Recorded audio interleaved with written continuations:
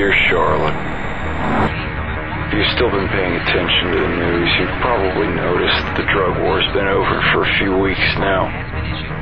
Since yesterday, I'm finally back home. For the first time in 10 years, I'm breathing American air, and nobody's shooting at me. Don't guess you still run any dirt tracks these days.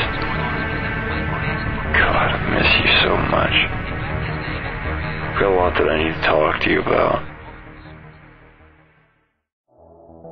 Hello? That's just me. Yeah, what's up? I need something from you. Yeah, how much? 600. Alright. Okay.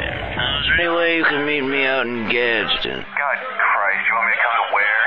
Oh, man, that's like... Tyrus, I'm going to be doubling your paycheck this week. an hour. Alright, well, it'll be... Alright, what time? I'll be 30 tomorrow. 30's a real big number. I didn't know I'd be so tired, you know. Regardless, I hope you're doing well.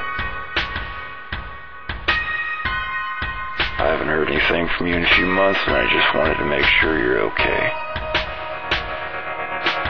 Sitting at home, watching TV again. Where will I be going? What have I been?